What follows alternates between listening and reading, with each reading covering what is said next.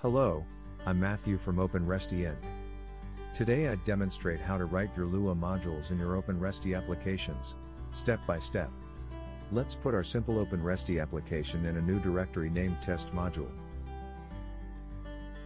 And then we create the subdirectory structure as always.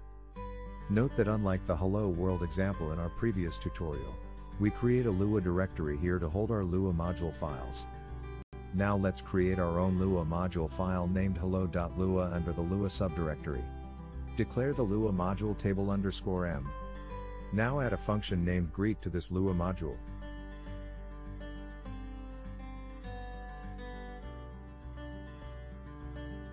Finally, don't forget to return the module table in the end. That's it.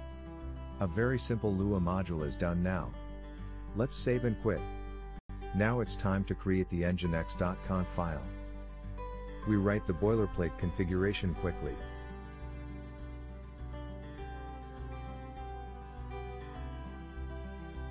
In the HTTP configuration block, we should tell OpenResty where our Lua modules reside.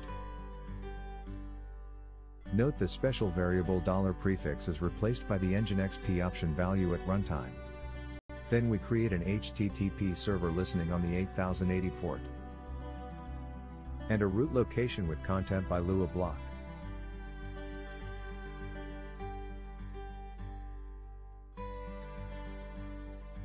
Here we load our Lua module hello with the require built-in function. We call its greet function with an argument. Now finish it up. Save and quit. Let's check the whole directory tree right now.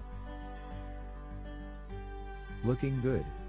Now start this OpenResty application. Time to query our HTTP interface with the curl command line utility. Cool, our Lua module is working. We can also test it in a web browser. If you see 500 error page, then there must be an error in your Lua code. In this case, you should check the error.log file under the log subdirectory. Here we don't have any errors logged, as expected.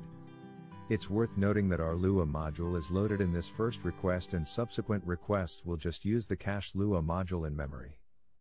To avoid the extra overhead in the first request, we can preload the Lua module upon server startup. To do this, we should edit the nginx.conf file a bit. We add an init by Lua block directive right here.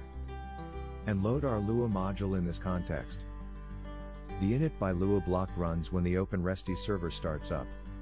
Save and quit. Test if the configuration is same. Good. Now we reload the server by sending the hub signal to the Nginx master process. The master process's ID is stored in this nginx.pid file. Send the HTTP request again. Same behavior, just a little bit faster this time. If you like this video, please subscribe to our channel. Thank you.